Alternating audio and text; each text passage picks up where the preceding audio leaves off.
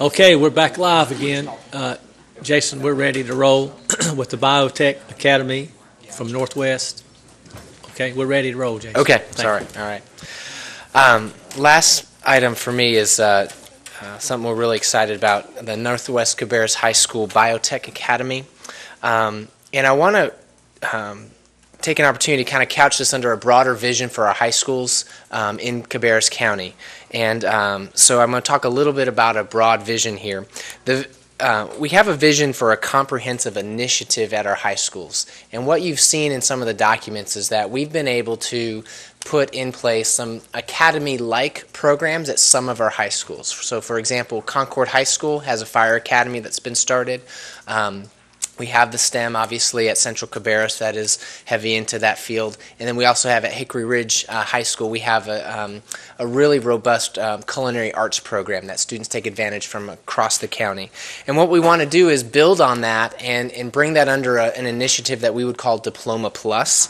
And what we find is increasingly, as you're aware, a high school diploma is not enough. Okay, to be successful in the current job market. In addition, we have employers that are demanding that their workforce is both intellectually capable, but also has this necessary practical hands-on experience. And traditionally in our high schools in America, we have done a very good job of sorting students.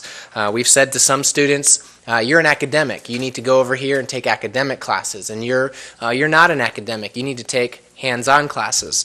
And that's worked for a period of time in our country, but increasingly we're finding that that's not working anymore. I'm going to share two stories with you that I think highlight this move to kind of have a diploma plus something else. In our outreach to the business community, 2 weeks ago I had the opportunity to sit down with the CEO of an engineering company, and he said, you know what the best engineer is for me? It's the farmer's kid that grew up on a farm and then went to NC State. Okay? Or it's the kid that worked on cars his whole life and then went to NC State and got an engineering degree. Those kids are invaluable to me because they graduate with an engineering degree, but they also have this really practical experience. Like they know how to take apart a car. They know how to drive a tractor. They know how to do a lot of hydraulics. They've got this practical hands-on experience that is invaluable. He said, compare that to an engineer that graduates from NC State that has none of that experience. I have to do a lot of training. I have to teach them a lot of stuff just about how things work, even though they have the same degree from NC State University. On the flip side, I was talking to a manager of a manufacturing company, and you know what the manufacturing industry is saying?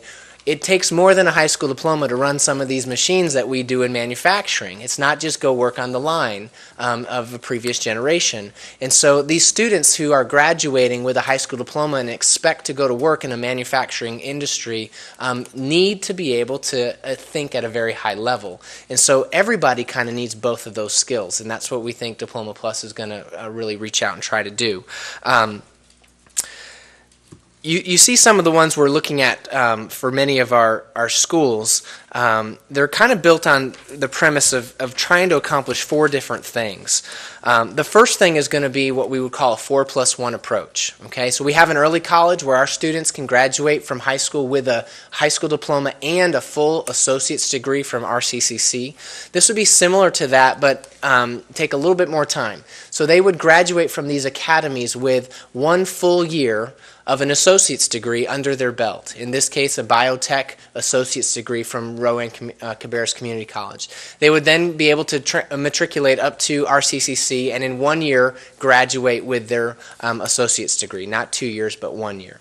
Okay. In addition, that same student who maybe does not want to attend the community college would be able to take those course credits and go to a 4-year university and enter that 4-year university with a full year of college under their belt, or the credits that are equivalent to the ones that they've taken in partnership with RCCC.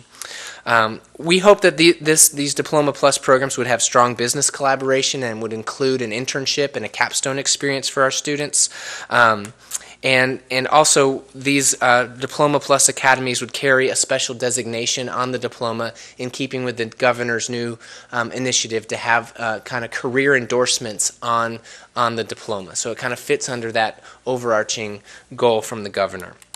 At Northwest Cabarrus High School in particular, We're in the development of stages of this program. We're developing the sequences. We're working with RCCC to develop those partnerships. In many ways, this is a win-win for the community college. So imagine if we have 100 kids taking a community college course.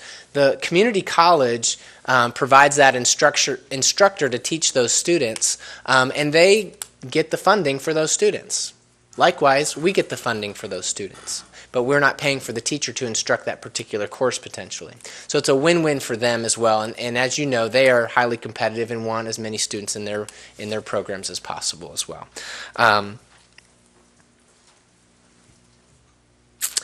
Yeah, I want to let Mike come up and talk a little bit. Sorry to put you on the spot here.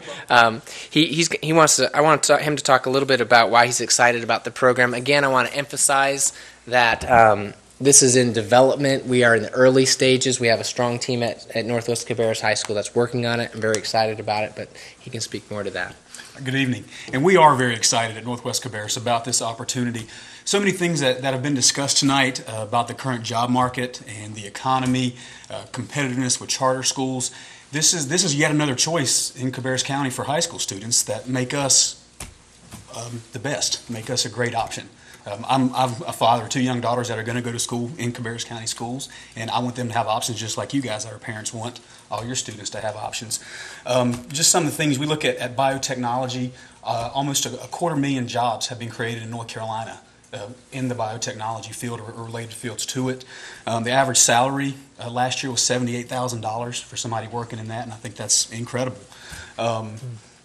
The skills that these kind of programs build, because there are biotech academies in other states that we've looked at. There's some in California and some in some of the northeastern states. The communication, the collaboration, the ethics, the lab skills, the research skills, data analysis, technical writing, all these 21st century skills that our students have to be successful when they go to a 4-year college, community college, or go to a career right out of high school. They have to have these things. And when you look at the mission statement in Cabarrus County Schools, one of the first things it says is globally competitive lifelong learners. And you talk about being globally competitive, it's having these skills that this kind of program is going to offer. So we're excited about that. Mr. Van Huckelen mentioned the internships that will be available, the capstone project, and seeing a lot of the great things that students did a few years ago with the graduation project. Capstone is something they take as a senior that will kind of be their year-long project in a certain specialized area that they've been focusing on, that maybe did an internship in, and that will show that it'll show the culmination of all the skills that they've learned in the 4 years of the biotech courses. And if I could add to that we have a capstone project at the STEM high school. The IB program at Concord has a similar project that's kind of a culminating event for the students. So it's a way to kind of wrap up their career under that umbrella of biotech or STEM or whatever. Many times it also includes a partnership with industry. And then there's other things, the field trips that are in, we're so close to the North Carolina Research Campus that they offer. There's so many opportunities, summer programs that are 2 weeks long, 3 weeks long, or even shorter, some day programs for students to be a part of. So there's just a lot of opportunities for our students to go out and get real-world education, learn real-world applicable skills. The community partnerships with RCCC and the Research Campus, CMC, we look at, there's so many possibilities for our students and all the students in Cabarrus County that can be involved in this type of program. Thank you, Mike. Thank you. And last thing before we take questions, just to kind of give you an idea of the funding. And when I first kind of started asking, like, what's this going to cost?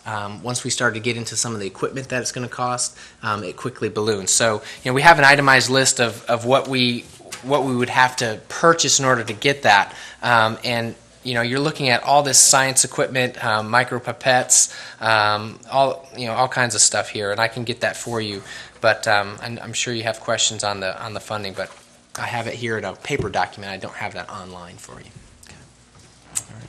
Thank you, Jason. That's just another one of our wonderful programs that we're going to try to get instigated here and get started. But we'll start with the board's questions. But one question that I have, Mike, you had mentioned that would be available to all students in Cabarrus County. So the students that's A.L. Brown, could they come to this STEM program? I mean, to this Biotechnology Academy. They would have to go through the same, and correct me if I'm wrong, the same transfer process of any other, to come to any of our schools, and they'd Yeah. probably have to pay tuition, I would assume, because they're outside of our funding, right, or no?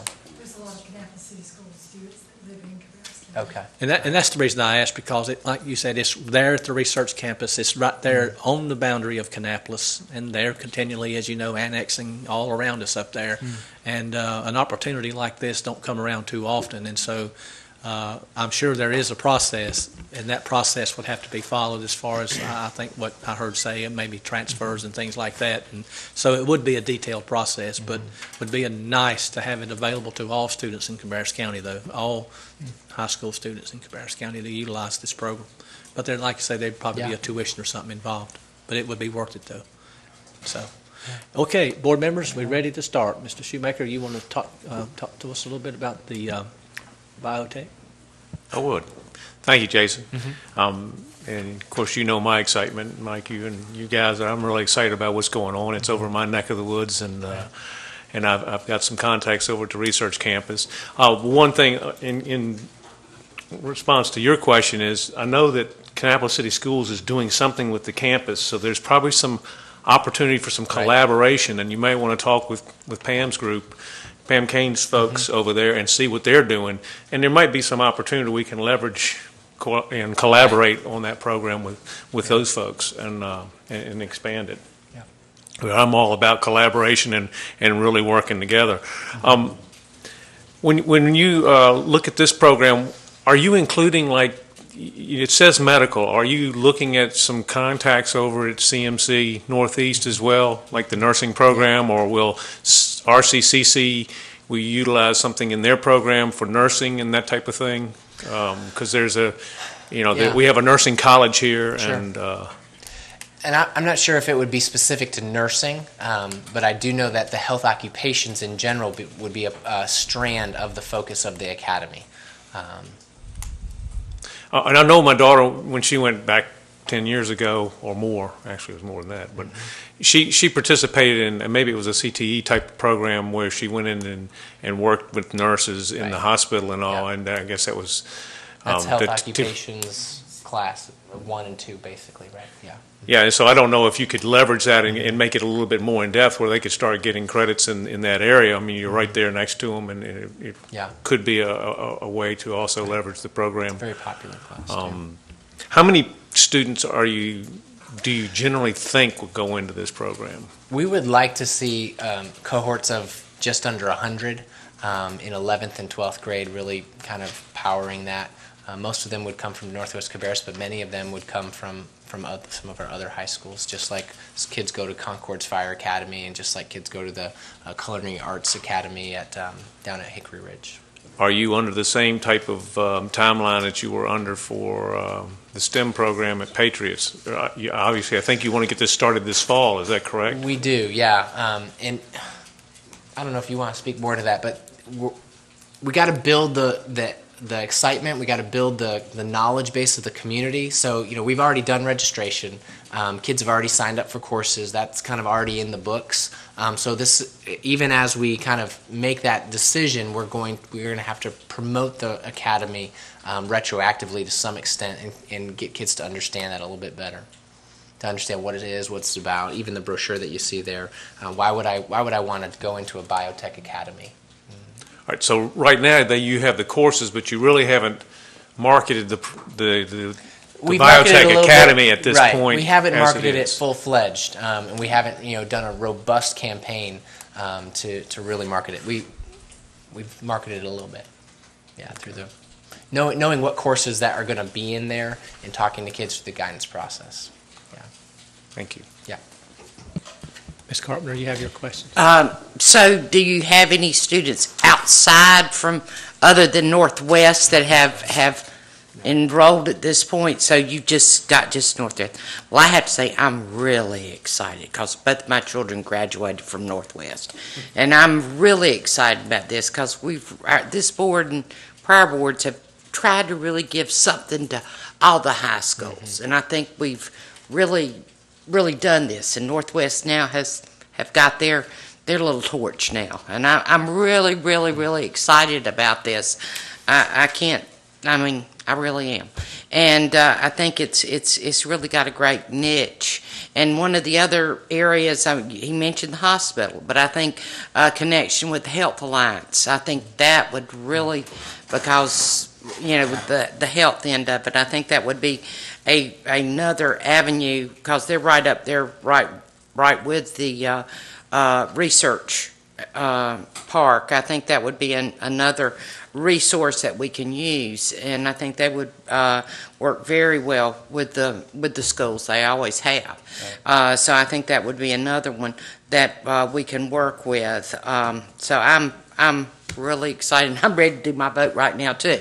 But I think it will be a golden opportunity, and I think it goes hand in hand with an article that was in the paper maybe 2 weeks ago that said the very same thing, saying employers are saying students have to have more than a high school diploma, that they are expecting more of our workforce today, and they have to have that. Right. So we are providing that and stepping forth to make sure that they have that. And so we've got to do this. Our students have to be prepared, and so we're preparing them for it. So I say, let's go for it.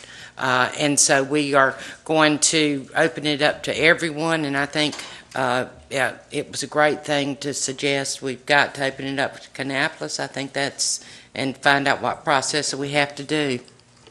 Thank you, Ms. Carpenter. Mr. Kiger. Thank you, Mr. Chairman. I think the only thing, there's a glaring weakness, and it's two letters, un, where you say limited amount. Let me find the sentence. I thought I had it. A limited choice for students to attend different academies across the attendance zone. Yeah. I'd like for that to read unlimited choice for students to go. I don't care where you live in the county. If you want to be part of the culinary arts at Hickory Ridge, you go to Hickory Ridge. If you want to be an IB, you go to Concord. You want to do the program at Northwest, you go. Now, I don't think we can pay for the transportation piece, but the previous board to this at the very first retreat that I went to, we had that discussion. Let's give each high school something to put their flag up, and let's let every child, if they want to go, let's let them go. And we have done an excellent job in the last couple of years of setting this up and getting on this track. And I'm thrilled to death to be able to approve this program and send it up to Northwest. Reading through, I guess I do have a question. It sounds like, as I'm reading through this, that some of these programs have started, but I was not aware of what we're doing at J.M. Robinson or... let me clarify. Okay. Let me tell you the ones that have started and ones that have not. So this is important for future. Well, that's good, because there's one that I don't like, so I want to hear which one they are. Right. You'll find out. Trust me. All right. So you have the Academy of Public Safety at Concord High School. That has started to some extent. And it started with the firefighters, and now we're bringing EMTs. And remember, a lot of this was started through our CTE, our Career Technical Education Program. The Academy of Biotechnology and Medical Research is what we're talking about tonight. And the Academy of Information Technology and Global Finance has not been started at Cox Mill. Okay, that has not been started at Cox Mill. The reason we've kind of pegged that for Cox Mill is they have a strong computer programming course right now, strong high enrollment, good numbers there, taking AP Computer Science, and kind of this Mandarin Chinese is a little feather in the hat there. The Advanced Manufacturing and Engineering at J.M. Robinson has not started. Okay, we're in infant. In fact, the company that I was talking to that had the engineering CEO that I was talking to, we're working on a partnership with that company for something to go maybe there. The Academy of Hospitality and Tourism at Hickory Ridge has not started, although it has a strong base with the culinary arts. So that's why we're thinking about using tourism hospitality there at Hickory Ridge, is because of what they already have there, that culinary arts piece. And the Sustainable Energy Academy at Mount Pleasant, we've gone back and forth with Mount Pleasant. a lot of times we peg that community being rural and agriculture, and so we've tossed around things with organic farming, farm to table, some of the kind of hot buzzwords that you hear a lot about, and then we kind of settled on sustainable energy because of the industry that's morphing around that, and North Carolina being really an energy hub, an energy capital. So that's kind of what we talked about there, and obviously then we have the STEM. So now I'm curious which one you don't like. Well, I think you're dead on all of them, except for, and it's interesting that you wrestled with it, but Mount Pleasant, I think I just, that's not, to me, and again, I'm just one person, it's just my opinion, but, clearly you don't want to do anything around a buzzword, and I think you kind of steered away from that. To me, I would steer toward turf grass management, something that's very technical. There's a big field. NC State has a very good program that we've, those are high-paying jobs. Yeah. I mean, you don't think of it now, but a golf course superintendent makes good money, Yeah. and that's a good career. That if we somehow, to me, it kind of fits. They've got land and space to be able to do that out there. So anyway, the rest of them, let's put them all on the consent agenda as far as I'm concerned. Although, Carolyn, I'm surprised didn't ask about funding. So we probably do need to talk about that. Well, I think most of them are already done. So. Thank you, Mr. Kiger. Let's move along. Mr. Walter, you have your questions. Go over again, if there's a student who's interested in this program, how would they, and they don't go to Northwest, how they apply to that? Right now, this first year we probably wouldn't have the opportunity unless it was very late in the game. Like, we're waiting to get the approval, and then we're going to start marketing it. And if they wanted to participate this late in the game, we would work with that student. But we, long term, we would go and not recruit, but it would be a part of the registration process that high school students go through across the county, so they would have an advanced awareness of the academy and what it's offered. Right now, it's really going to be primarily Northwest Cabarrus students for that first round. And if that fills up all 100 No, spots? we will not have 100 spots for next year. I don't think we'll have that. And I think it's a great idea as well. I mean, Dr. Shepard and I were recently at a luncheon over the academy over there, research campus, and they are looking for researchers. I mean, they were begging basically for students to come and learn how to do the research, and that's huge. And I think partnering with them would be there's so many opportunities there. Thank you, Mr. Walter. Mr. Harrison. And sorry to be the perpetual proofreader here, but on the Northwest Cabarrus High School Biotech and Life Sciences brochure, Academy is chopped off there a little bit. Nudge or bump that up so that it prints out completely and you see the entire word Academy. And the biggest epiphany I ever had as a young person was the Occupational Quarterly Outlook, which is a U.S. Department of Labor book of statistics that gives a projection of the number of jobs in a certain field that will be needed in a geographic location for 2 and 3 and 5 years out into the future. And this whole brochure has got 20 different examples.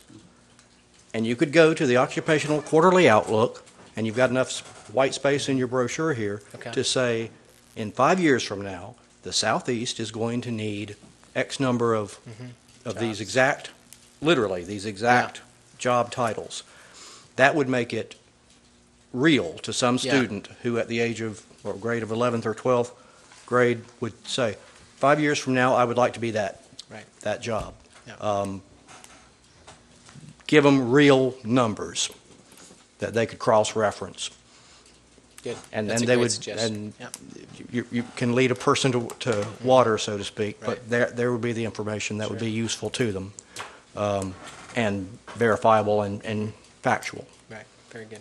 Please consider that. Absolutely. I think it would strengthen the brochure a great deal. Thank you, Mr. Harrison. Mr. Phillips. Well, I also think this is a great idea.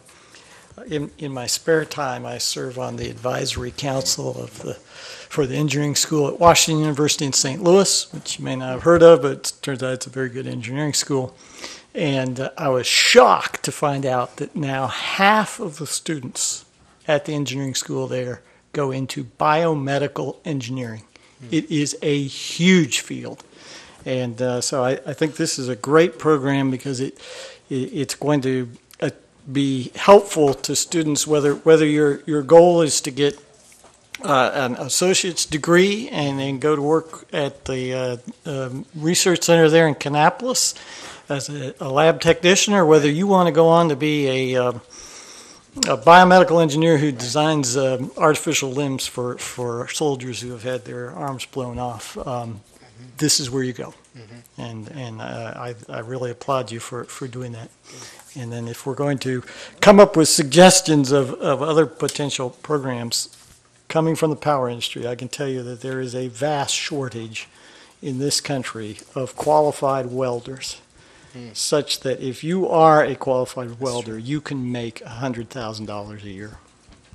And in this area, there is so much work going on related to the power industry that I think it would behoove us to have some kind of a program that would help address that need. When you say power industry, that's not the same as energy. No. Well, it's electric power. It's I guess it's a subset of the energy field, and certainly the demand for welders also exists in the energy field. It's just there aren't any oil refineries within 300 miles of Charlotte. So. Thank you. Thank you, Mr. Phillips. It's exciting times in Cabarrus County Schools. Don't you think it is? I mean, really, it's very exciting times because opportunities like this don't come along too often, and it's just great to get it in place. Are there any other comments? Mr. Shoemaker, you have any other comments? I have one more. Okay. Just to piggyback off of what Blake had talked about with Mount Pleasant, I think a sustainable type agricultural course that deals with animal science and agronomy and sustainable farming, because that whole community, when you look at how we've zoned that area, it's going to stay kind of where it is. The large eastern area plan really calls for the Mount Pleasant area to stay rural, and there's not going to be an expansion of sewer and water out into that area to really make it much of a development area. So the children out there will be associated with that, and you've got some really good farmers, and you've got the Reimer, the kill floor out there that does meat packing and all of that type of stuff. So there's a lot of opportunities that you could piggyback off of what's going on in the area and do something along sustainable agriculture where people could learn how to use their farms and start in high school how to really make a farm a productive thing and a year-round type of activity rather than just something. Yeah, and you'll notice in our original kind of proposal, there was a third prong to that was entrepreneurship. And so there's some kind of understanding that part of that sustainable, organic, whatever, you have to have the business entrepreneurial skills to manage your own business, basically. So that was a part of our early thinking. But again, I appreciate all the ideas, in particular around Mount Pleasant. We are talking at length with Edie and her staff there about what we can put there that is good fit for the community, but a good draw for kids as well. So thank you. Ms. Carpenter, go ahead. One other thing with the biotech, and I don't know if you've looked into this, the biotech bus or the bus that goes around that was recently at the PLC. I don't know if you're familiar with it, but it usually goes to colleges. It usually will go to community colleges. But this is something that you may want to check in to possibly getting. It was at the PLC, but you can go on it and they can actually explore they have different stations set up, and then the young people can they've got cards and it shows the professions that they can go into, how much they pay, where they can go to college, to other colleges to get this extended education. It's great. It's a wonderful, wonderful tool, but this is maybe something that you want to check into. But they had it over at the PLC, so you can check with them. But it usually goes to colleges, but it just happened to be over there. But that may be something you want to check into once y'all get started. Thank you, Ms. Carpenter. Okay, board, everybody okay? Mr. Walter? I'll throw my suggestion out there as well. Cabarrus County, hub of NASCAR, hub of racing, maybe J.M. Robinson Academy, the engineering, manufacturing, and motorsports. And there's a partnership with UNCC they've got the motorsports things going on as well. Again, a lot of our families are involved in that industry, and again, brings millions of dollars into our local communities.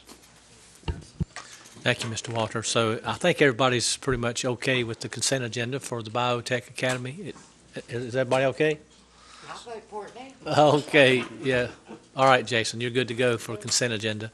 All right, our next item, 5.4, Child Nutrition Program, and we got Dr. Kelly Probst and Mr. Frank Fiorella here, and so you guys have the podium. Thank you for being here. Good evening. Mr. Shue said earlier this evening he liked short presentations, so I'm going to skip to the last slide of the presentation. I'd like to introduce to you Frank Fiorella, our Child Nutrition Director. I don't think that you all have had the opportunity to meet him, but Frank has been a wonderful addition to our program this past year. In terms of meal prices, we came to you last spring with the addition of the Hunger-Free Child Act, and we had to serve more fresh vegetables and fruits and whole grains to our students.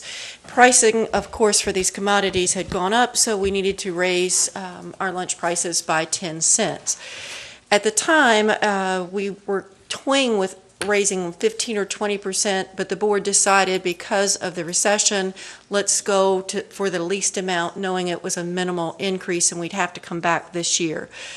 We have now worked with the federal government in terms of what they're predicting for pricing for next year, and again, we are requesting a 10-cent increase for child nutrition.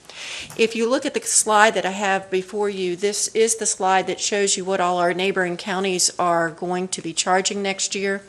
I will tell you that we found out today Rowan County is going to raise their prices by 15 cents. And one of the variables that you'll see in this chart is the free and reduced rate. When a district has a higher free and reduced rate, the federal government gives back more money to that district. So when you see, I'll point out Kannapolis to you. We are side by side by Kannapolis, but they have many more free and reduced children. They get a higher return back from the government, and therefore they do not need to charge as much for the meals. So in other words, the poorer the county, the lower the meal price. And so that's why you'll see that variance. We do have options if we don't raise by 10 cents. The first one is the federal government allows the LEA to pay that difference into the child nutrition program. And we estimate that amount to be $140,000. It cannot come from any other federal funding source. It would probably have to come out of local monies. We did not put that in our budget request for this year. The other option would be to do nothing. And at that point, the federal government could come in and say, you have not lived up to your end of the bargain. We gave you the formula. You were to raise your prices and or pay $140,000. Therefore, we could withhold $6 million. Definitely don't want that option. So at this point, I think it's fair to say this is not a discussion on whether or not we agree with the federal government. This is the mandate that we will provide more fresh fruits and vegetables and whole grains to our students, and it's going to cost us more next year. So Frank is here to answer any of your questions regarding the program, but it is our request to raise prices by 10 cents. Thank you, Dr. Probst. As you well stated, this is a situation where we don't really have much choice. I mean, we either do it or we lose funding. And so it's not really a lot of choice, but I want to give the board opportunity to ask questions and that they may have or may not. But Mr. Phillips, we'll start on your side and you can come down. Mr. Phillips, you okay? Mr. Harrison? Just very quickly, do we have any way of quantifying waste, loss? How many gallons of milk do we throw out a day for children not consuming the product? Why don't you tell them about our research study? We did a study with interns this year with our fruits and vegetables, and they sat at garbage cans to track waste. for the most part, students will take fruits and eat their fruits. Vegetables, not so much. A lot of that goes away. Students do have the option to choose 3 items out of the 5 that we offer them, so they don't have to take everything. They don't have to take milk. They could take an entree that consists of a grain serving as well, and then a fruit or vegetable. But yes, there's waste, and there's lots of reasons for waste. Kids don't like it. Kids are out there, and they talk to their friends, and by the time they know it, the bell rings, and they have to get to class, and half of their lunch is gone in the garbage. It's a problem, but with the regulations, USDA regulations, we do have to ensure that each child, each student has 3 out of 5 components on their tray to claim that meal and get the federal reimbursement. I want to add that I do think that Frank and his department are doing a good job going out into the schools and looking at meal patterns and looking at the eating patterns of the students. And just as something I never thought about, when you put a whole orange or a whole apple on a middle school student's tray, they won't eat it. But if you cut it into slices, they will. And the variable, the braces. Never, so little things like that, his department is making sure that the students will take these items and eat them. And I'm absolutely convinced that the waste is not administrative. It is in terms of a child's taste or preparing the food that way to make it more palpable to them. And just for the record, I do like broccoli. But gracious, there seems to be a disinclination among young people to eat food that's good for them, yet it is money that we have to spend per all these regulations, yet is some portion of it is just thrown out. And it's a sad reality, I know, but I just wish we would have some way to quantify and manage the whole picture and manage the portion that is not consumed as it should be. Just speaking generally about that. Thank you, Mr. Thank Harrison. you for all you do. Appreciate it. Thank you. Mr. Walter, you have questions? Yeah, Mr. Harrison makes a good point that we're forcing folks to take the students to take this food if they're going to eat it or not. So, and I don't. What exactly are we changing again for our meal that we provide today that we now have to provide next year? Is that what we're doing? We've got to add additional foods. Are we adding additional foods for next school year? Yes. Increasing.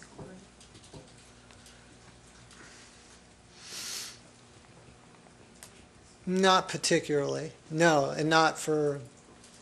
There was some comment here about having to move to all grains, or That's for the following school okay, year. that's following year after that. Yes, that's correct.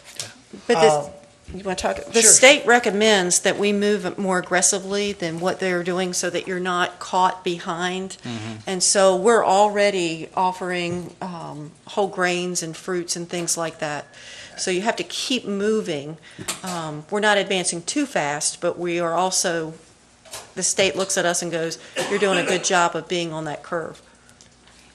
Our breakfast program next year will introduce, or where most of our schools are doing now, but will be mandated to offer a fruit serving at breakfast along with the fruit juice that's offered.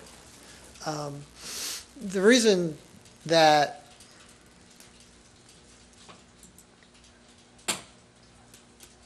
the 10 cents is being recommended is because of the paid lunch equity, and that paid lunch equity is something that the USDA mandated, and it's to get the paid lunch meal price equal to, or in increments over the next X amount of years, to what the federal reimbursement is for a free and reduced price meal.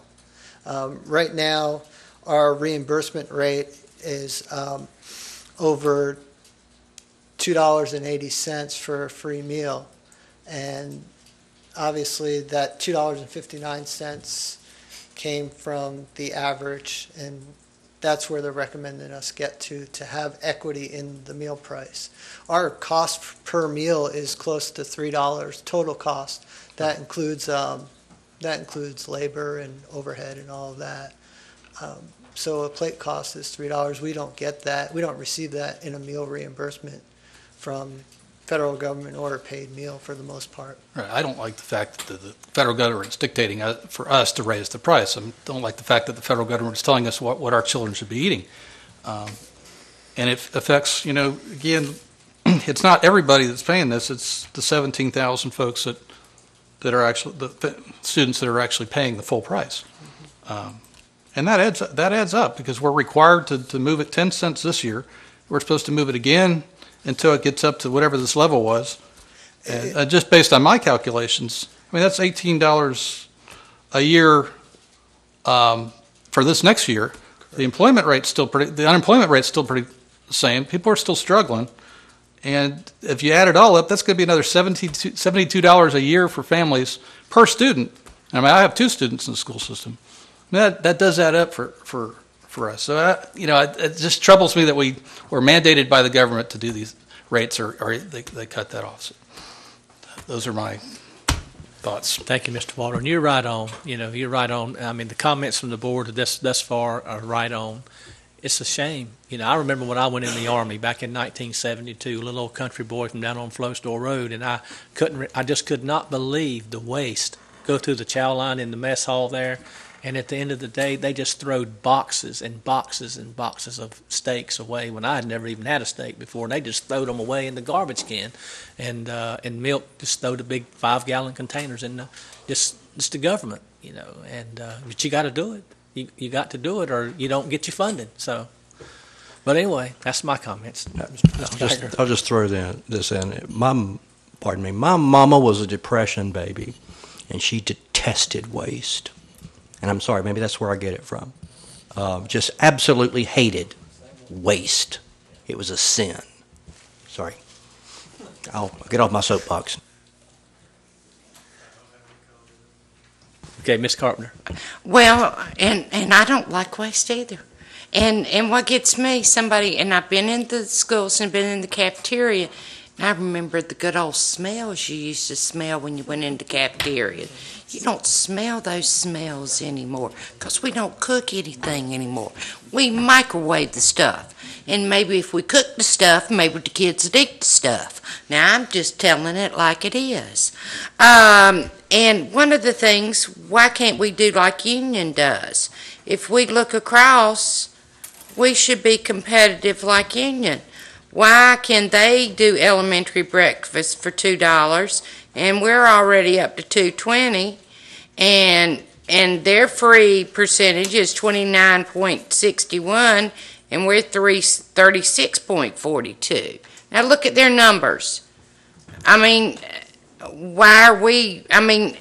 Really, we're really pretty much just like them.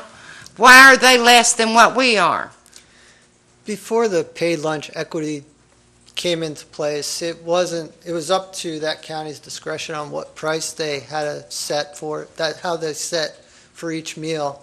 Each school district that's listed on here will have to keep on increasing their price until they reach that magic number, whatever USDA sets it, and it seems to be a moving number year after year. So we may catch up to that number faster than Union County, but they will have to get to that number as well at this point. But we're still higher, but they're how can they do it for $2 and we can't do it for $2? It's basically, and I'm really upset over this. I'm with Rob. Here, what if a parent's got 4 or 5 kids?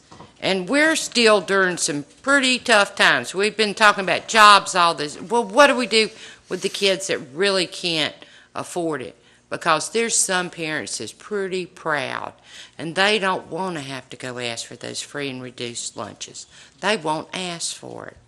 And what if they don't have that money to do it? That's what I worry about, and that's why I voted no. And I know, Lynn, you're saying, we got to do it. But there's some proud people out there that don't want to do it. And those kids, they may go and not eat. And that's what I worry about. And I don't like it when the government tells me I've got to do something. And if all of us sit here and say, yeah, we're going to vote for it, we're letting them tell us to do that. Thank you, Ms. Carpenter. Good comments. Mr. Shoemaker.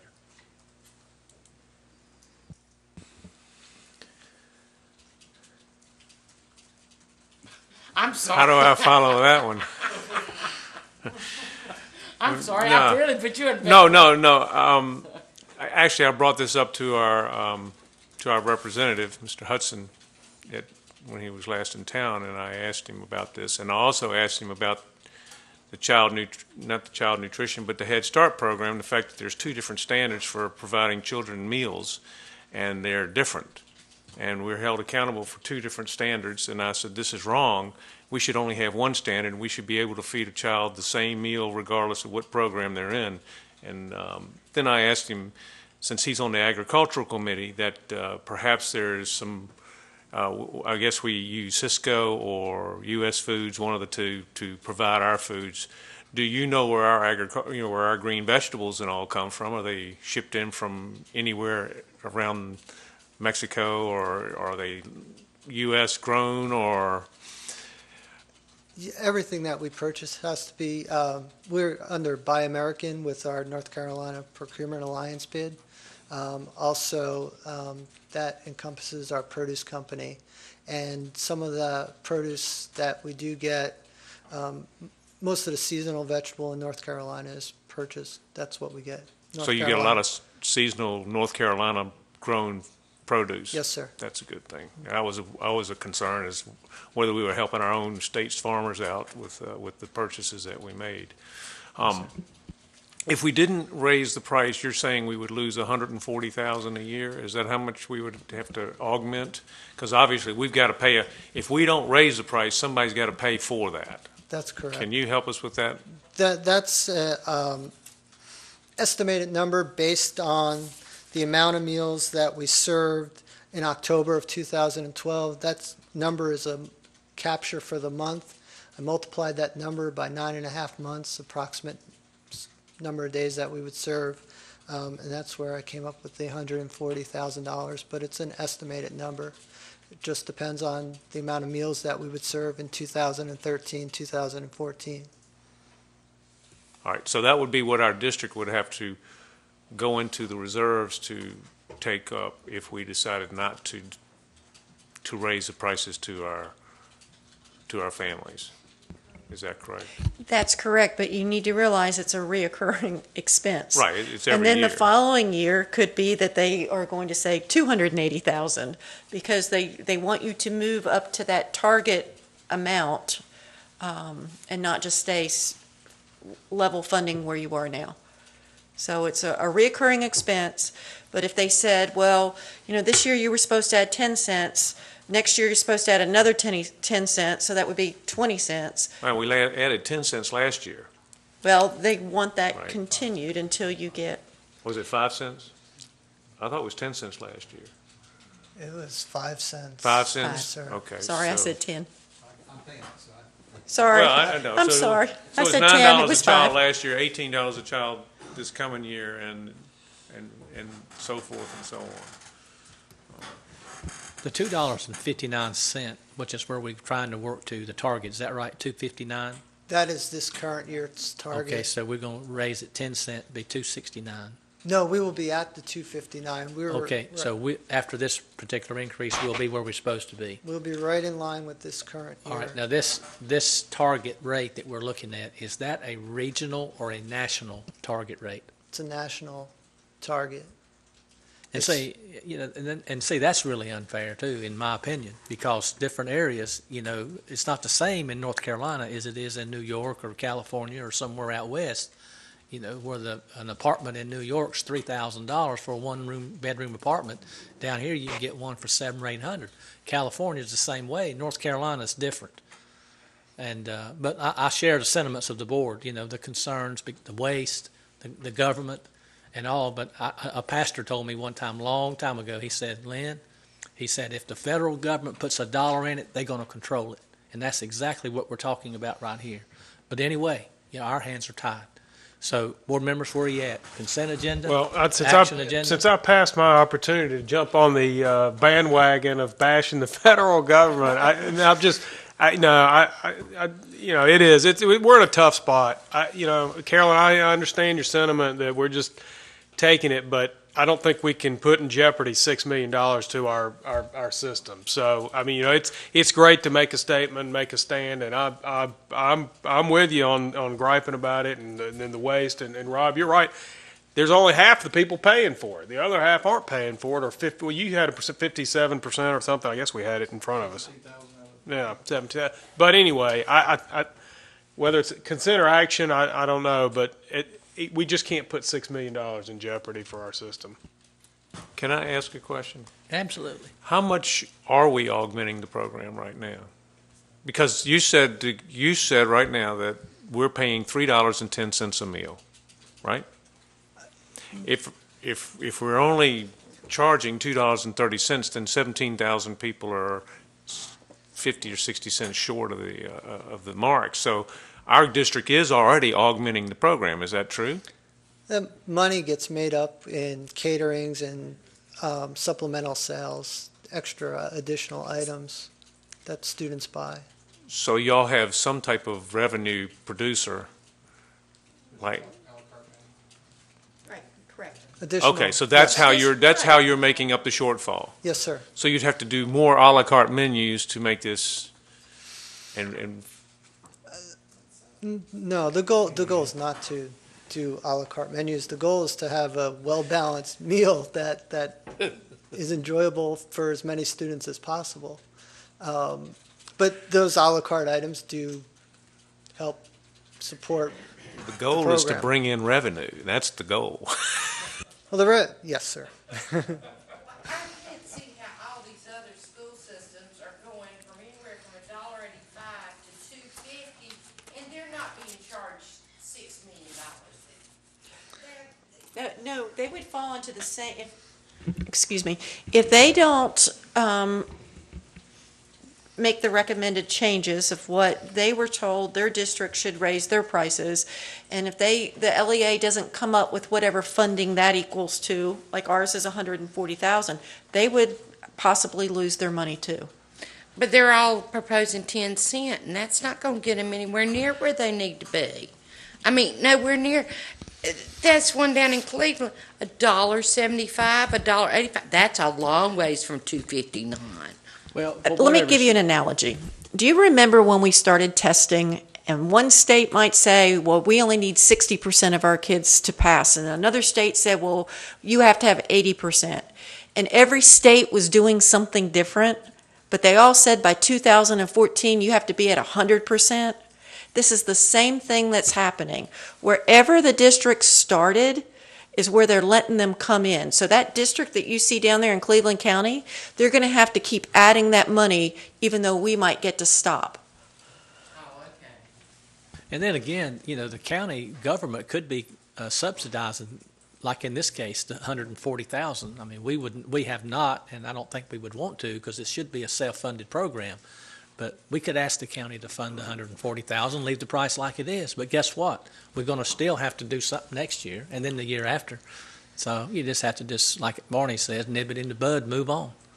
So with that being said, where we at, board? Action, consent? One more. Oh, okay, Mr. Walker.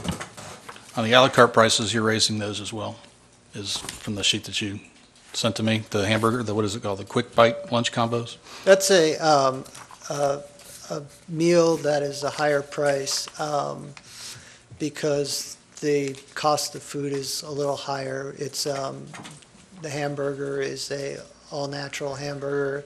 The chicken is whole muscle chicken. All students have the ability to take that meal, but we do charge a higher price for it. Okay, and then the last question, just for the parents at home, the budget for next year. So if someone was to get, an elementary school student to have breakfast and lunch, that's like $600, $624 on my calculation. I could be wrong.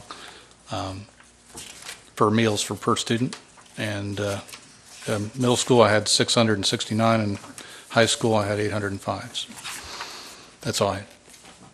Thank you, Mr. Waldron. Good information that you shared with us. Thank you. All right, where are we at, Board? Consent, action? Action. Action. Okay, that's what we'll do. We'll put it on the action agenda for the 15th. All right, thank you. Thank you. Okay, we need to move along. 5.5, we have Ms. Donna Smith going to come to the podium, and she's there. We're going to talk about the Memorandum of Understanding between Cabarrus County Schools and North Carolina Department of Public Safety, Division of Adult Corrections. Donna? It's truly a long title, but I think the concept is very simple, and I can somewhat put your mind at ease that what I'm getting ready to talk about has nothing to do with finances at all. There is no money that will be talked about, and that's kind of a novel idea right now. I want to personally thank right now Catherine Combs, who is the Judicial District Manager from District 19A, for contacting us. We as a district have done really well in making our policies and things change to fit the School Violence Prevention Act, but there was a piece in there that we did not see, and she brought it to our attention, and I'd just like to read that to you, that in 2012, as the School Violence Prevention Act wrote, it began to prohibit probation officers from visiting students during school hours on school property, but said an exception is made for probation officers who are working as part of the Division of Community Corrections School Partnership Program with prior authorization by school administrators. Bottom line, what that means is we view our probation officers as a support system. And not that we do a lot of asking that they come, but there are some students who are under adult probation. And when the Violence Prevention Act came into being here, it said unless we have a partnership agreement, which is simply an MOU, a Memorandum of Understanding, that explains that we work cooperatively together, we cannot invite them to come onto our campuses during school days. It's another one of the laws that began to change access. As she talked about it, she said they, as probation officers, did not have a good grasp in terms of why that was included, but that they had been asked to make sure the school districts knew they could no longer provide services unless we developed a Memorandum of Understanding. And what you have attached here is actually the Memorandum of Understanding that's somewhat of a template that's being used throughout the state. And as I was looking at it, I think the best description is at the end of page 1 here, where it says, the Cabarrus County Public Schools and the 19A Judicial District of Community Corrections agree to engage in a collaborative effort to foster a safe school environment and to develop solutions to problems through communication, behavioral objectives, and realistic goal setting for students enrolled in school while under probation supervision. So our request tonight, as you turn the page, there is one typo that we would want to make sure we delete, and that is, as that paragraph continues, the sentence should actually end with the support of the superintendent of schools, hereby agree. This is also an agreement that's used by community college systems to actually let probation officers be present there too. But it's simply saying we can request that they come to campus, they can talk with our students, and it's only students that are under their probational services at this time. And so our request tonight is actually that this be considered by the board, that if we do not enter into a partnership, which will be a memorandum of agreement, we cannot have their support on campus. So everything would have to be outside of campus, and our administrators would have to make that contact that way. And so in checking with our administrators, this is viewed, when this is necessary, as a very important partnership. Thank you for bringing that to us, Ms. Smith. Board members, you have it here before you. You've had time to review it. Mr. Shoemaker, you got your comments or questions on this Memorandum of Understanding? No. Ms. Carpenter? Just one question. Now, I know this is the probation officers, but do we not have to have anything else since the children sometimes may be underage? No, these are the adults. Mark may want to speak to that. Yeah, I don't.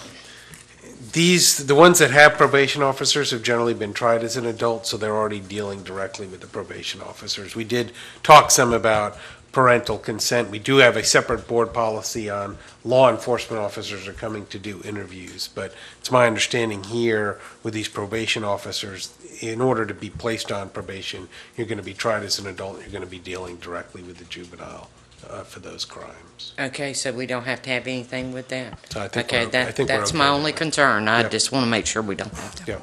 Thank you, Mr. Carpenter. Mr. Kiger? Okay, Mr. Walter, you have questions?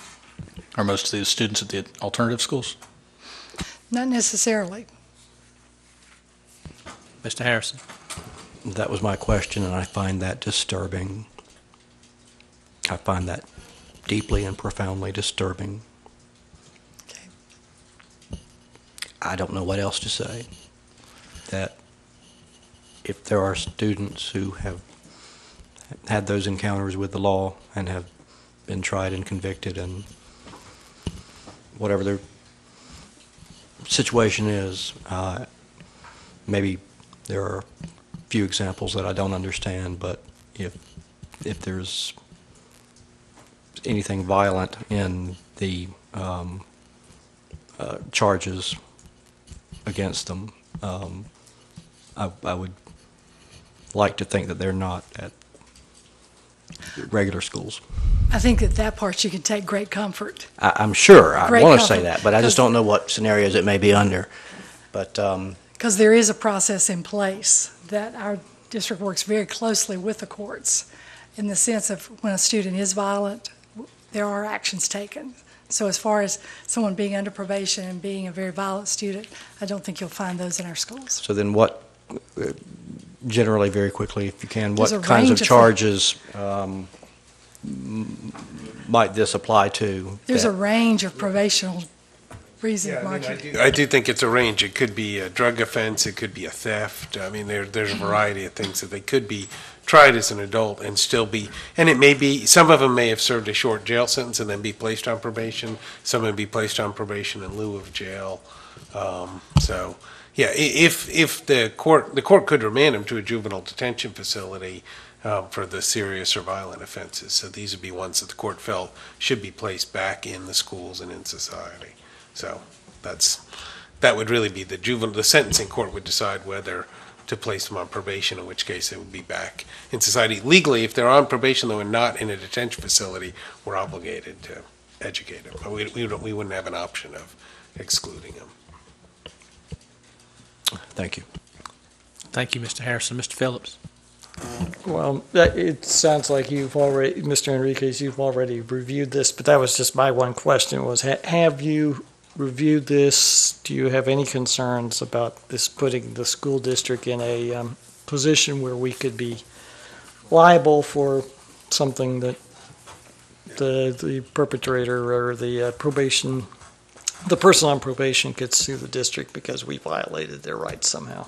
I have reviewed it, and I'm comfortable with it. I think the one thing I talked to Donna, and we talked some with the other school staff about, is the statute was addressed to, some systems were concerned that probation officers were spending too much time in the school, and it was disruptive. So I think what we were talking about is, for Cabarrus, is our relationship one where we want to continue it and have them come into the schools, or do we want to use this statute to say, no, you shouldn't come to the schools, talk to the students elsewhere?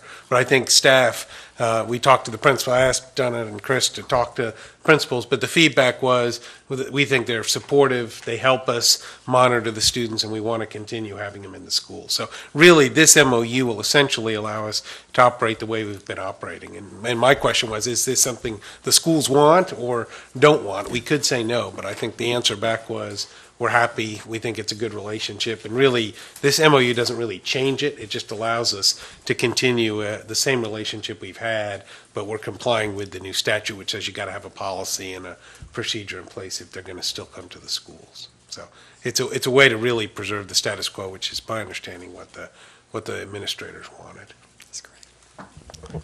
Thank you, board members. It's an unfortunate situation that we have to deal with children that sort of get in trouble and have to have probation officers and all that, but it's a good thing, though, that we do what we can to keep them in school, because every child deserves an education. Every child deserves to walk the floor out at the event center in June.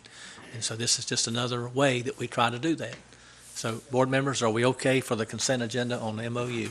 Everybody okay for that? Okay, we have it for the consent agenda. Thank you, Donna. All right. Board members, we're going to move to 5.6.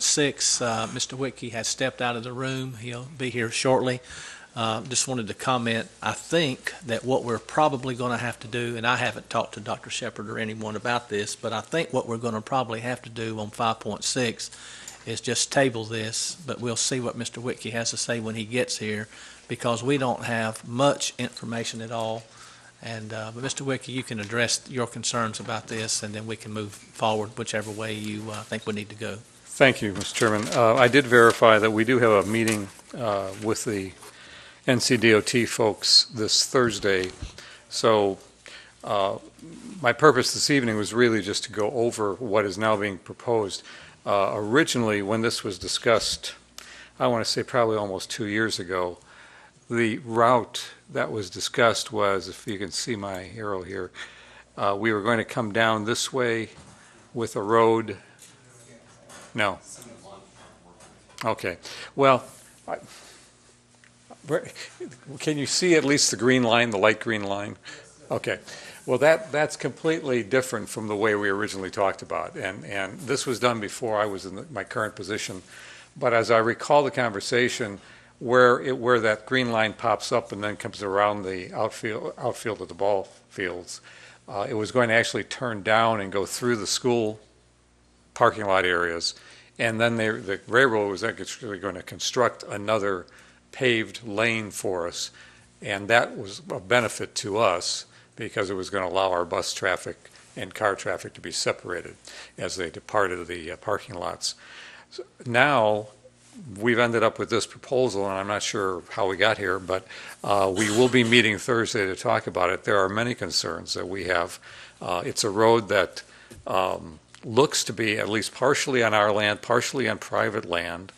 I'm not sure. At this time, I was told it's going to be a gravel road, not a paved road. There are certainly concerns about washouts and all that over time. I'm concerned about the maintenance of it.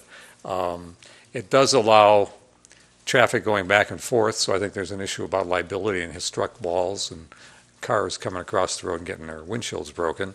Now, granted, there's not a lot of those diamonds that would put a ball in play there, but there are a couple. And I want to hear what Harrisburg Parks has to say about it, because they're involved in the use of these fields quite a bit. I'm certainly, ultimately, I want to know what our attorneys have to say about it.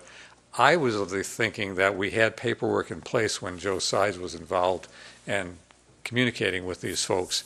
As it turns out, nothing was really put in writing. So it's sort of, we're starting out from scratch, and I thought when I presented this or put it on the agenda that it was much further along, and now I'm finding out we really don't have a lot of information about it. So I just wanted you to see the document, see what we'll be talking about on Thursday. And, we'll take it up again on Monday if I have more information for you at that time. Otherwise, I might just ask for a postponement until I get further details. Thank you, Mr. Whitkey. It would be my recommendation that we just table this item. Mr. Whitkey, would you not agree? I do, sir. Mr. Chairman, I'll make a motion that we table this. Okay, I have a motion that we table this item, and do I have a second? Second. Mr. Walter seconded. All those in favor say aye. Aye. Okay, any opposed? Okay, motion carries 7-0. Okay, Mr. Whitkey, if you get some information for us that would be one way or the other, if you did get it, and obviously we'd like to see it, but Yes. if not, it'll probably be May, maybe. Yes, I understand. Okay, all right. Thank you, Mr. Whitkey. You're welcome. Thank you. All right, let's see. We need to move right along now to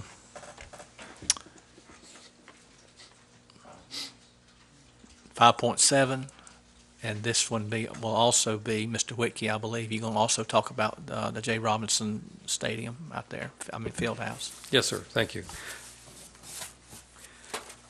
Some of the credit for shining a new light on this, really, I should say all the credit goes to Eileen, because she was the researcher, and she remembered more of the discussions than I did.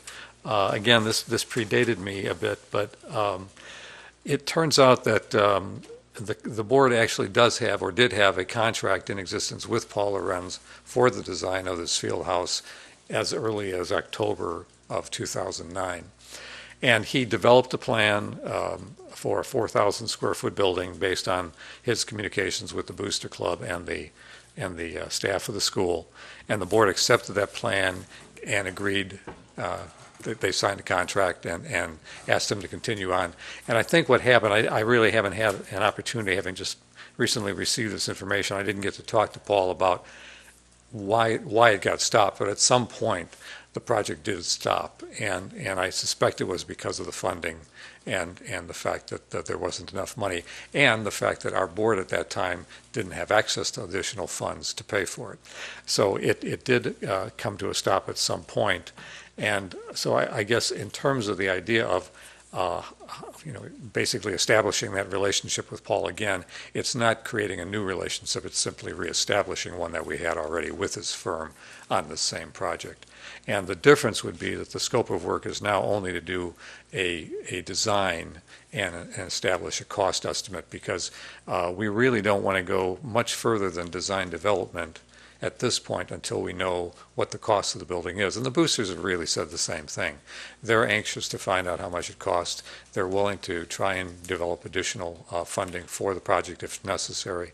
But it's all sort of hinging on what needs to be built based on Title IX and the needs of the school, and also in keeping with other schools, facilities that we have currently. I sent something out early this evening. I don't know if everybody saw it, but in effect, the 4 schools that have field houses now range in area between about 5,300 and 6,200 square feet, I think, per building. The one that we currently had designed by Paul was at 4,000 square feet, as I mentioned, but that didn't particularly address Title IX. And the key is going to be, as we were talking prior to the meeting this evening, the key is really going to be defining the interfacings or conflicts of scheduling between boys and girls athletics. And for each school, depending on the athletics programs they have, some of those may not be of conflict, and it may have only boys on the field, and it wouldn't have it wouldn't have changed the design of the building. But I suspect in this case, from what I've heard so far from the staff, is that there will be some conflicts of boys and girls athletics occurring at the same time. And that's where Title IX plays a role. So we're anxious to get the architects involved and moving. I've asked, and I would like to ask for approval of the board this evening, if possible, to allow us to recreate a relationship with this architect and let him proceed on the design as quickly as possible. Thank you, Mr. Wicke. I agree with you. We got to move forward. I'd like to give the board opportunity to ask questions if they have any. But, the money's laid out. The commissioners have shown their support. The boosters have raised money. They've paid what's been paid already. They did that. And so I see that we've got to pretty much continue right on what they're wanting to do. So with that being said, Mr. Shoemaker, you have any questions about reinstating Mr. Lawrence as the architect for the J. Robinson Fieldhouse project? As far as reinstating Mr. Lawrence, I have no problem with going in that direction. But I do have concerns about the size of what we had seen on a straw man being over 8,000 square feet, and we really do need to get a handle on this cost. So hopefully he can get this going. I did go and look at the new facility that was built over at Rocky River, which was a bathroom facility. Can I just interrupt you, Mr. Shoemaker, Yes, for a minute? Chris, excuse me. Would you mind opening the door for Spectrum? Yes, we asked Spectrum to come in and adjust the alarm system on the building. Oh. Thank you. Yeah, that's a good thing. We don't all want to be closed in here for the evenings. Look, I've dragged you guys out here past 11 o'clock. But anyway, but that's a nice building, and I like the precast on it, and it may be a way that we can save some money. Blake and I have already talked about it, and so it's something that hopefully he can look into. Anything we can do to save some money on this building will be a boon for us. And in the case of that building, as I think I mentioned to Mr. Kiger, the construction time was just crushed by that process. It was building walls of that size. Masonry would have taken a couple months probably, and they put the precast up in four hours. They had all the walls in place And it's amazing. I mean, with the precast, you get a nice manufacturing environment, and you put this thing together, so you don't have the labor associated with piecework and everything else. All of it's done in a nice Controlled environment. an environment set up to do precast, Absolutely. and so you get even though you pay more for the materials, in the end, you're really saving a lot of money when it comes to erection and all. So, Thank you, Mr. Shoemaker. Ms. Carpenter? Well, I used to price out precast panels and used to work for a precast company, so I can help you with that. Yes, I did that for years. Yes, I was a precaster. So I used to do that. So I can tell y'all about precast panels. So if you ever need that, let me know. But I have no problem with, working with that architect and going on, because he did start the process. Yep. And so we need to move on and do that. So I think that's, in looking at that project, that's fine. And again, I'm familiar with precast and worked in that industry for almost 10 years. So very good. I'm familiar with that. So I know good all product. about that. Good. Let's move on, and I know we're all waiting for seeing where we are with that. Yep. And so I'm ready to move. Thank you, Ms. Carpenter. Mr. Kiger, you have your comment. Yeah, Mr. Chairman, certainly by all means, proceed with Mr. Lawrence. I think that's the way to go. We've got a lot more discussion of the nuts and bolts, but that's not tonight. So yes, proceed. Thank you, Mr. Kiger. Mr. Walter? Thank you, Mr. Chair. Construction Committee has reviewed this and is dealing with it. Yeah, I'm going to defer to the Construction Committee. That's fine with me. Mr. Harrison? Ditto, and I hope other boards in the future will honor our commitments as circumstances arise that we can't fulfill those commitments while we are on the board. And I think it's an honorable thing for us to continue the commitments that previous boards have made in this case, or any case like it for that matter, which is a lesson to us about making commitments and being able to fulfill those commitments in a short order, if that's possible. But thank you for what you're doing. Thank you. Thank you, Mr. Harrison. Mr. Phillips, you have any questions? Well, I just echo what everybody else said. And my main concern is not that, we don't want Mr. Lorenz to give us an estimated cost of what we could build.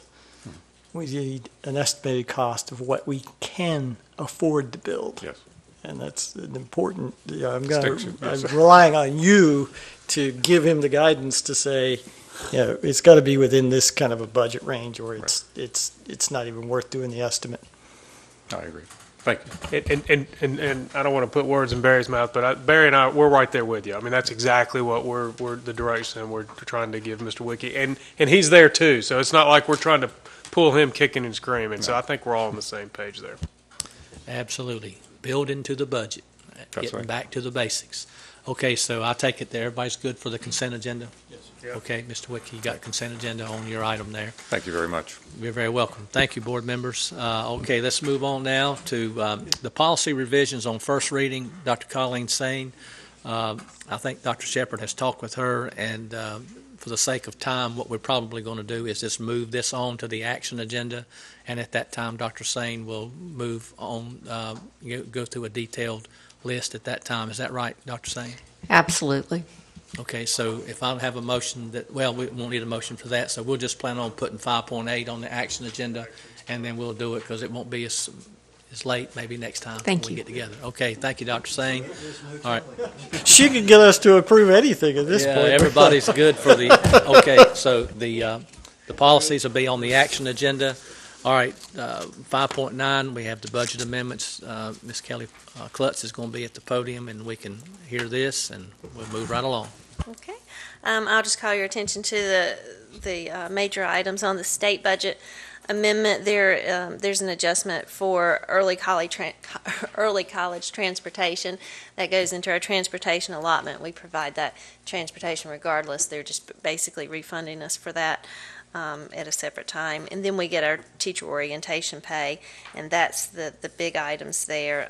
There is a special revenue that we request for exceptional children, and so we requested that and received that. But that hits the highlights of the states. I'll take any questions that you have there.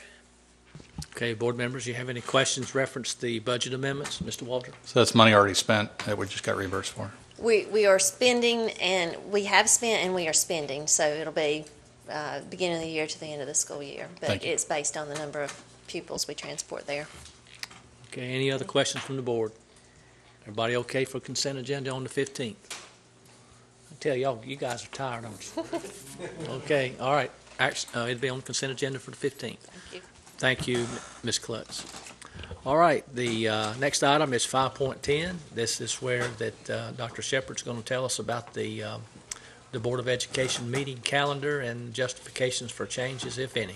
Dr. Shepard. Thank you, Mr. Chairman. We have put together a calendar very similar to the one that you're operating under this year. The rules being that we have our work session meetings on the first Monday night and our business meeting session on the second Monday night of each month. There are exceptions. We only meet once in July, so you see the July 1 date. That is the week of the 4th, but it seems that schedules make it better for the meeting to be on July 1st rather than delaying it to the next week or the next. August is within the model that I described, so is, September, you see the September 9th date, we're delaying 1 week, both of those meetings due to the Labor Day holiday. In October, we're following the rule.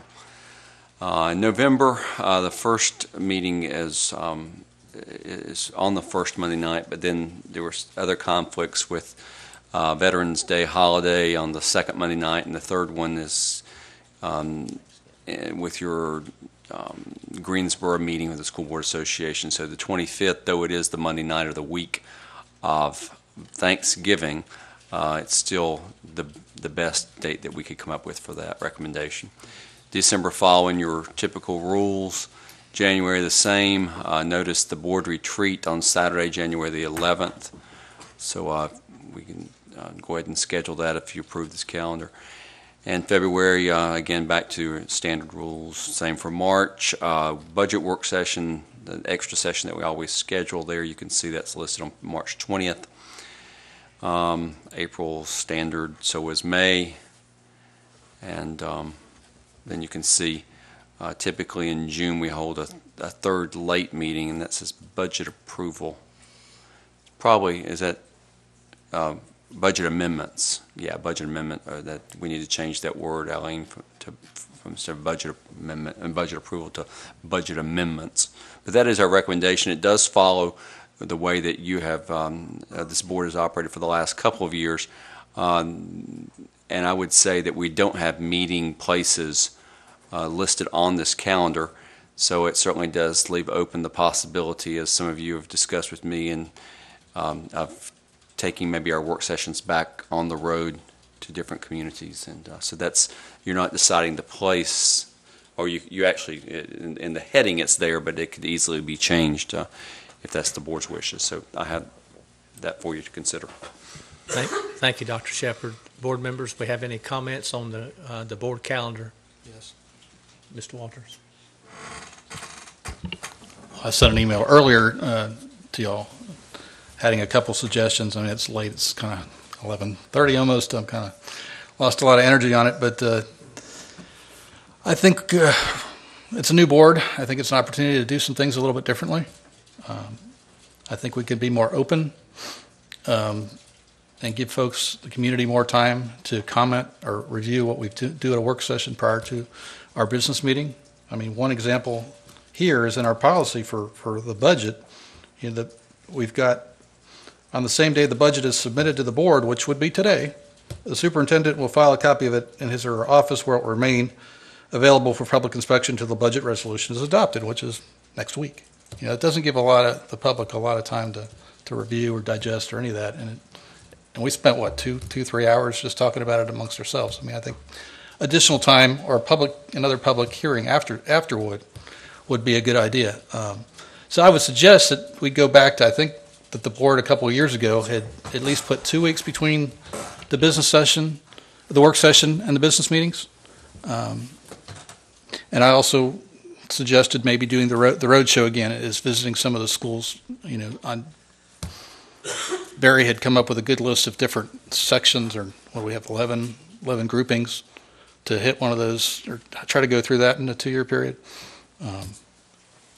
Just to visit all those different areas to let the folks that may not come out here, that would come if we're over at Cox Mill or something, that they could come to one of our meetings. What was my other thoughts? Again, suggesting maybe a joint meeting with the Cabarrus County Commissioners once a year. We've had one, I guess, last year on facility needs, but something that would just keep that dialogue open in a public forum. They did recently have a special meeting just to talk to the legislators. So I think maybe they may or may not be open to that, but I thought a suggestion in that area anyway. Those are my comments on potentially modifying our calendar. Okay, thank you, Mr. Walter. Mr. Walter, as you know, sent an email out to all the board members and I think a few of the staff, and I commented on it, but I didn't hear back from anybody else. So now's your turn to tell me what you think about these ideas. One of the things that another said, well, along those same lines, one of the things that we could do also, and go into all the high schools. I mean, if we wanted to do a road show, basically, if you went to all the high schools, you would be hitting all the areas of the county, basically our high schools. When I was served on the commission, that was one of the things we did. We went to the high schools, and basically when we went to the high schools, we would open it up for public comment. Now, that's one of the things that I've always disagreed that our board does, asking for public, making people sign up the Friday before our meetings on Monday. When all the time I was on a county commission, if you wanted to speak publicly, you signed up the night of the meeting, you filled out your little card, you got your 3 minutes, and that was it. Now, this board may feel completely different, but if you take the time to come to the meeting, and I think you should be able to fill out a card and speak. Now, I don't know how this board may feel completely different about that, but I feel if you take the money and put gas in your car and you come to the meeting, you ought to be able to speak for 3 minutes. And that's just the way I feel about it. But like I say, now I have no problem with going on the road, letting people have the 3 minutes. If they come, they come. And like I say, if we hit all our high schools, we would be hitting all the county. And I have no problem with it. If you want to go on the road, I have a suitcase, I'll go. And that's just the way I feel about it. Carolyn, what's your thoughts on the, instead of first and second Monday, the first and third Monday? Excuse me. First and second Monday's fine with me. I mean, we seem to do that, but I can do first and third, but first and seconds work good for us. But I have no problem with it. It's what the majority of this board wants to do. I'm the lone girl, but whatever the majority wants to do, I'll go along with it. First and second we get it over with, and then we've got the remainder. But we've all got so many other meetings scheduled. It seems to kind of leave us the last one kind of open. But I'll go with what the majority wants to do, and we can adjust. But I think we've all kind of got our schedules down.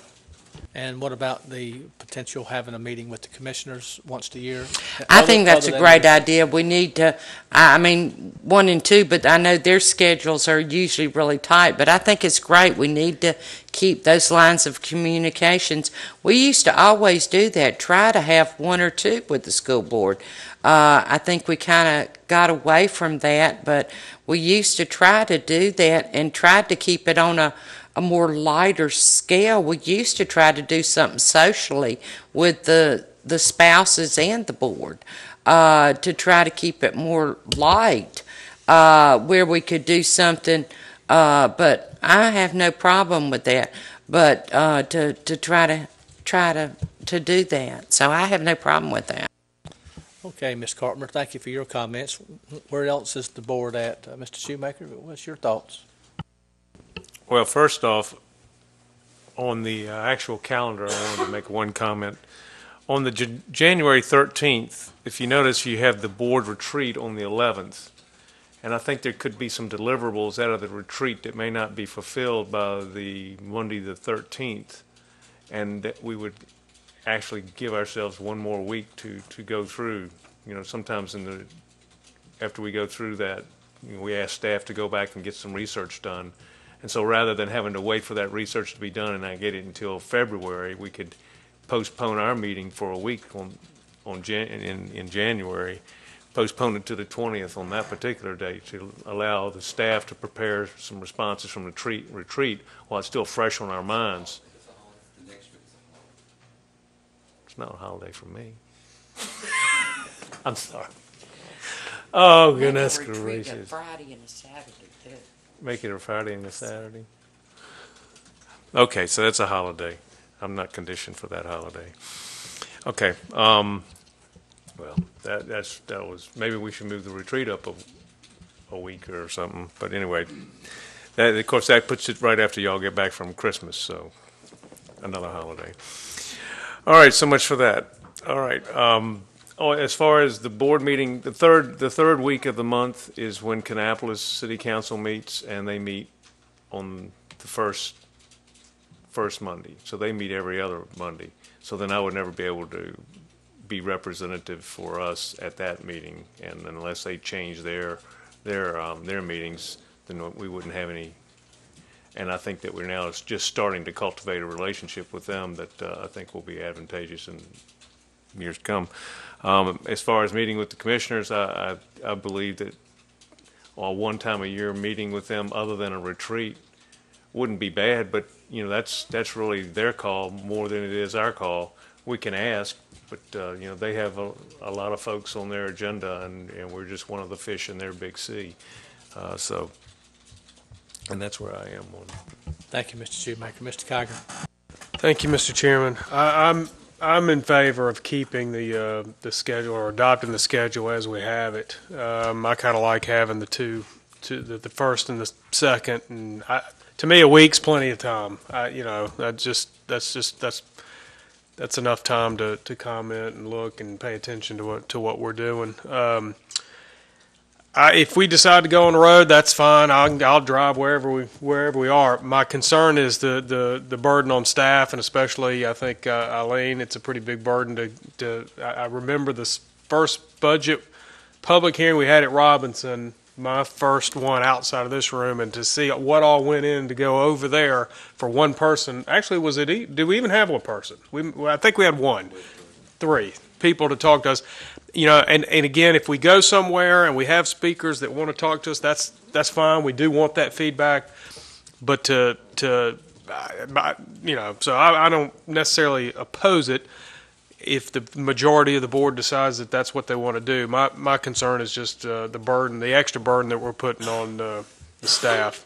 As far as commissioners, that we've done it. We should do it. We can't. That doesn't really have anything to do with our particular calendar. We just, make the request and try to make it happen. It's certainly a good idea to do. Thank you, Mr. Kiger. I agree wholeheartedly with what you said. Mr. Waters, I have yours. Mr. Harrison? Generally, I'm very open to the idea of a different location. As centrally located as I believe this facility is for the whole county, to some people, out toward Odell, this is on the other side of the world. And just the sheer distance to them, is arduous or a burden. Let's certainly consider different locations around the county. It's a very good, call it a roadshow if you want, but it's a good public relations approach that makes us more accessible to parents and taxpayers.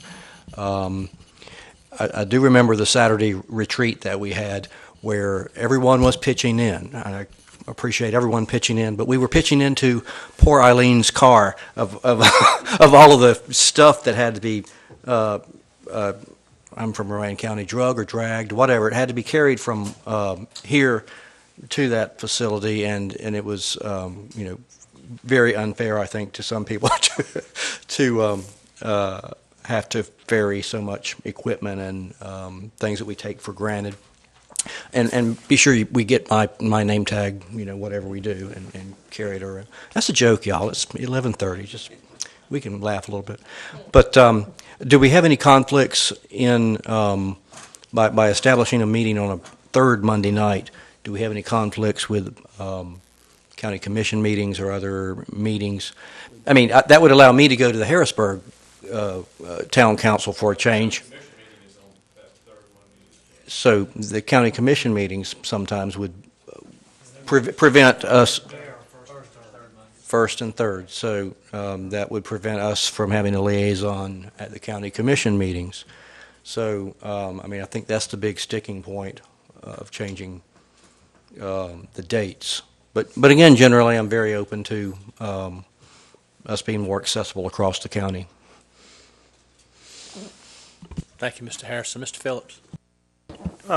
Yeah, I guess I'm generally in favor of sticking with the first and second Monday pattern. I do like the idea of going around, moving, having the sessions at the different high schools. I think that's a great idea, Carolyn.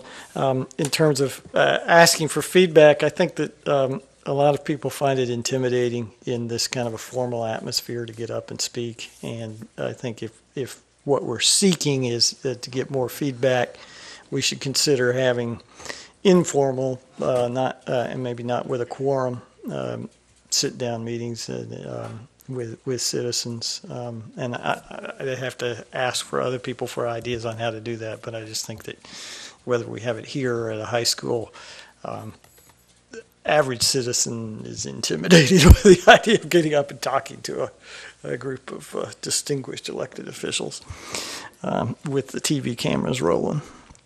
I just have a couple of quibbles. One is October 14th. I know I'm going to have a business conflict on that day, but frankly, moving it another week is just as bad. So I'm probably just going to have to miss that one. And then I was wondering in the November, rather than having that 6-week stretch between actual voting meetings, would it make sense to have the business meeting on the 12th, which would be the Tuesday after Veterans Day? Is that when the annual conference is? I don't have the dates. The annual conference is the there's following week. So we're going 3 weeks. It would be the 11th, then you have the 18th, that's the next Monday, and then the 25th. So I'm saying instead of waiting 3 weeks, could we just go to the 12th, the Tuesday? I don't know, maybe there's a conflict. Yeah. So I guess that's something to think about between now and next week. That's it. Thank you, Mr. Phillips. So we'll make note of that change there, and of course, obviously, it's going to go to the action agenda because of that. But Mr. Harrison, you have another comment? Just a quick comment that whenever we do get to the point where we're making a decision on this, we may need 2 separate votes, one for the 2 nights of the month, and a separate one for locations. So if we can keep those votes separate, we might be able to facilitate making decisions. Well, I kept record. By golly. I always keep record. And it looks to me like, for the first and second Monday, it's pretty much consensus of the board, except for Mr. Walter, which was his idea to rotate, is that we've got 6 members that said they want to leave it like it is. And then as far as the meetings with the commissioners, I think pretty much everybody agrees that that's a good idea. But then, like Mr. Shoemaker said, I think it'll be their call. So pretty much all we can do is just write to the county. We'll ask Dr. Shepard to draft up a letter to Mike Downs and ask if we can somehow squeeze in an additional meeting for a couple of hours with our board and their board in a public forum to discuss issues of concern. So we got pretty much consensus on that. But as far as the moving to other schools for the meetings, the best that I could keep record of, we had, David and Jeff and Carolyn that said that that they were okay with going to other schools to have the meetings, work sessions. So it looks like we only got 3 that'll support that. Rob, yeah, because I forgot to put you down because this was your idea. Okay, so that's 4. It looks like we got 4. And I didn't say anything. It doesn't matter to me. Yeah. I got to drive across the county, so if I got to get to drive to Northwest one time, that would be great. Yeah. Well, I think Carolyn had a good idea though, because our high schools are centrally located, And, you know, I think we only got 7 high schools, 7. We can get, well, but anyway, the scheduling, that could be determined, but that's where we're at, though. So the first and second Mondays will stay as it is, and then we'll try to get a meeting with the commissioners once a year just for a, hey, how you doing, get together and discuss some issues in a different type forum, as Carolyn suggested. And then we'll just schedule some of the work sessions in various high schools. Is everybody okay with that? Okay, so that's how we'll leave it, but it will go to the action agenda anyway for a further discussion or whatever between now and then. So is everybody okay with that? All right, we're good. Check on the 12th. Yes, and please check on. That seems like a good idea. Yeah, and please check on the November the 12th versus the 25th that we have down now. All right, the last item on the agenda tonight is the approval to submit training hours to the North Carolina School Board Association for Carolyn Carpenter. She attended the North Carolina Head Start Association 43rd Annual Conference in Raleigh on March the 13th through the 15th, and at that particular meeting, Carolyn earned an additional 9 hours, and based on my reading and my studying, you know, the way the North Carolina School Board Association wants us to do now is that whenever we have members that have continuing education beyond the 12 hours that's required, that they want the board to approve it. So unless anybody has any questions or concerns. I mean, I know Carolyn was there because Rob and myself and Barry were there and for the meeting with the legislators that day. So Carolyn was there, and she gave good representation for our board at the Head Start convention there in Raleigh. So are there any discussion on this, or is everybody okay for the consent agenda to get her hours sent in?